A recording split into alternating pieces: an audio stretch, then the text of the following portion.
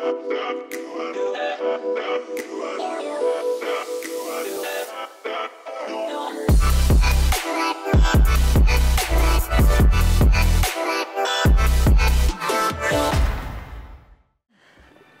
everybody, welcome to the next episode of Real Talk. I'm here with Miss Parsons. She is a world champion powerlifter, also a teacher of mine from high school. Was it French? French, Yeah, or French. and Fazed maybe? I don't know. I think it was French. I wasn't sure if it was French or German. I don't want to mess it up, but here French. we are anyways. Yeah, so a teacher in high school, an incredible story with powerlifting. I'm really excited for her to tell how she got to that point. So I guess we'll open it up right now with what would be the thing that you think got you into powerlifting in the first place? It was high school teachers, connections, networking.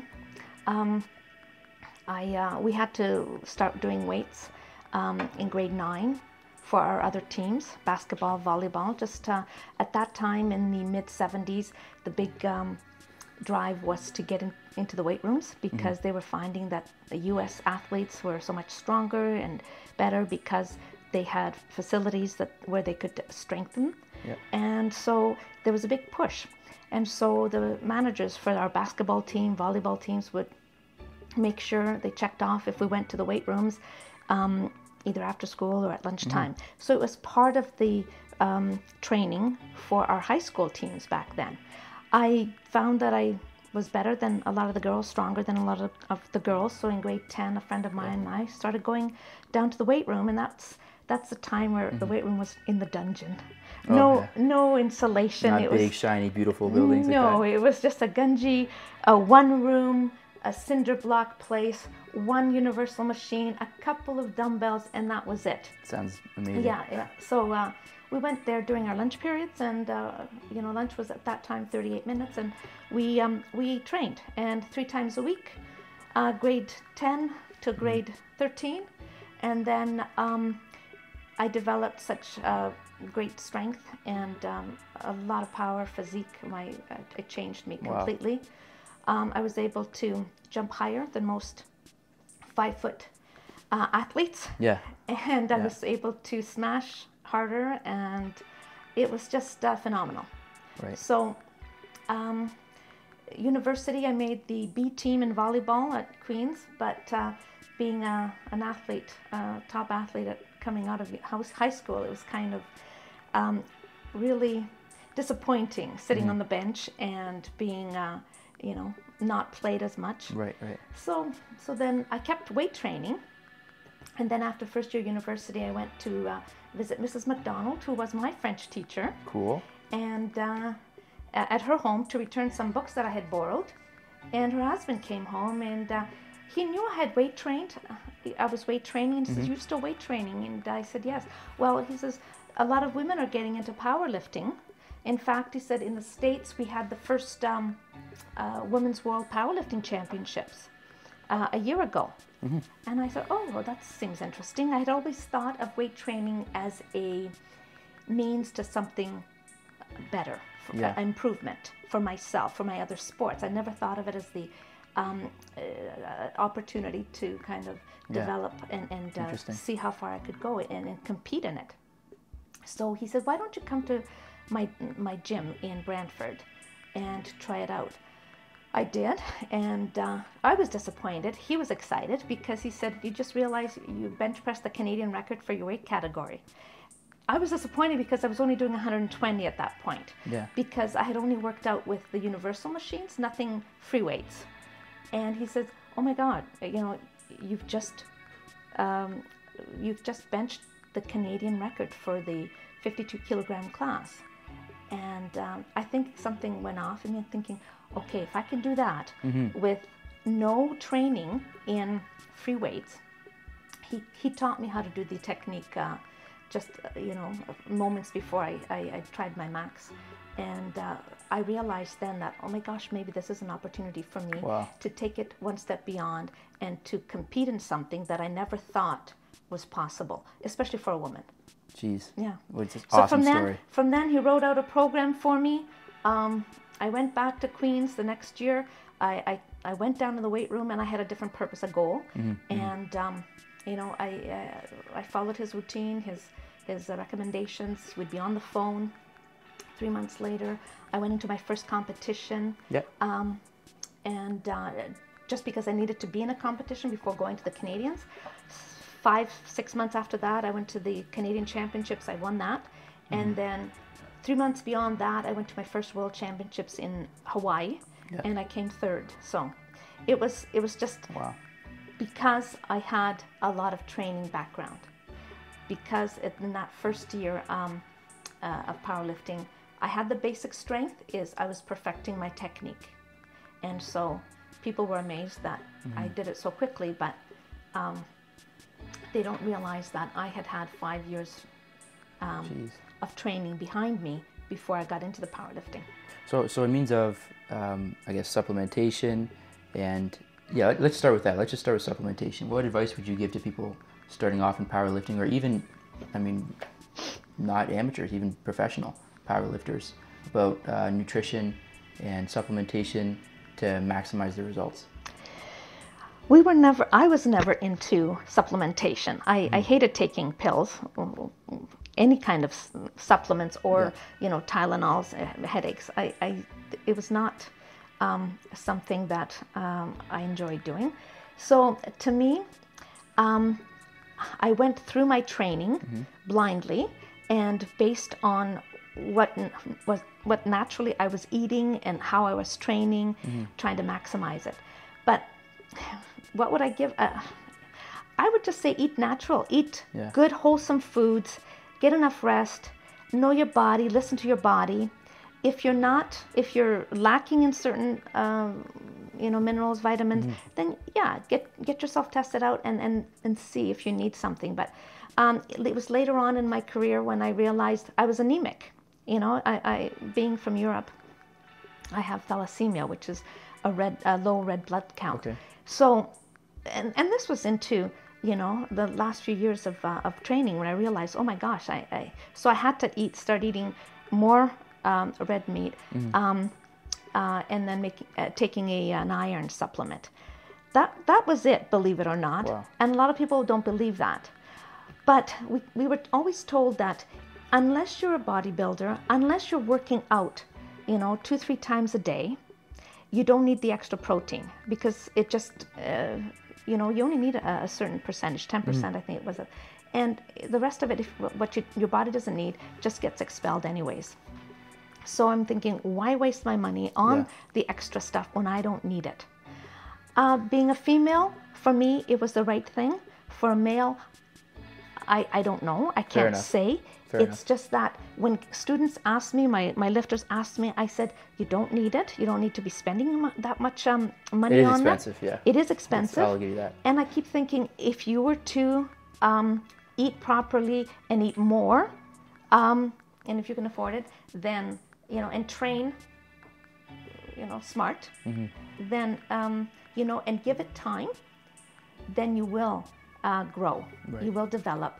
It's just that time thing is what young athletes That's the don't hard want to part. invest in. That's the hard part. So patience. To be honest, right now I'm at about 7 months in not missing any lifts, and this is probably the longest I've ever fully committed and not, got lazy. Good. Right? Good. I had a 6-month run right before going to MAC football, where I just didn't want to get beat up my first year, so I put on. But then as soon as the season started, I trailed off, and I've always kind of got to a 6-month point and then fallen off, because I just feel good, and then you lose it, right? And you lose your bases. Yeah. So I'm trying to stick to it now. So that's just, I feel like the whole time commitment, I can totally relate to it. And I'm trying if I miss one lift, I'll go insane right now, because I know where it's a cascading effect. Yeah. All of a sudden you start missing a bunch of things. One thing I really wanted to ask you, and I'm interested about this, is what sort of skills did you learn from powerlifting that you think are transferable to the rest of your life? I think setting goals, short-term and long-term goals, is vital. Believing in myself. At first, I was a shy person. I was hitting the books. It kind of opened up my confidence level, and you need that. Once you taste a little bit of success and you realize, oh, I can do this, then the belief in yourself is very, very important. I needed my coach. Norm Macdonald, my French teacher's husband. Okay. He instilled that confidence and more of belief at the beginning in my abilities, and in my success than I did at first. And slowly, as I was able to see, he's right. I do have a lot of talents. I do have the strength that's needed, and the perseverance, and what it takes to be number one. And with that belief and that confidence, I internalized that, and that's what I think translates into the rest of your life. Whether you're going into the business world, whatever, next steps in life, that confidence, the belief, the setting goals, and the, working hard. It's just working hard to get there, and that's what it taught me. So. See, that's why I think I've taken lifting so much more seriously this time. It's not because I want to be the biggest guy. I mean, I would like to be huge, but it's more about I feel better as an individual when I can commit to something and then build it slowly, and then I feel like if I can commit to this, then I prove to myself that I follow through with my commitments, and then that skill set transfers into building clientele, transfers into staying healthy, yes. Building new relationships, and if I can't even take care of my own body that goes with me everywhere I go, then I lose confidence in my ability to take care of other people and things like that, right? So that's my rationale. There's of course there's an aesthetic reason to it, like I want to look good, right? Yeah. Who doesn't want to look good? Definitely. But there really is a psychological aspect to it for me, at least as well. Yep, that's the transferring of success from one area to another. It's you have all those building blocks, and then it goes with you wherever you go once you've accepted those. Yeah. So what's next for you then? Where's your life going next? Is it traveling? Is it you want to help other people with powerlifting? I've always felt that because powerlifting had so many positives for me, that I always wanted to give back.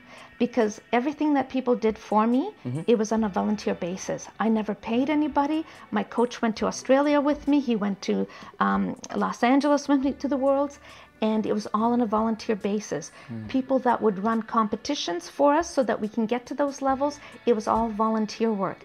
So early on in my career, once I was done with the lifting, I got involved with the organization. So I was the Ontario Powerlifting Association president at that, way back.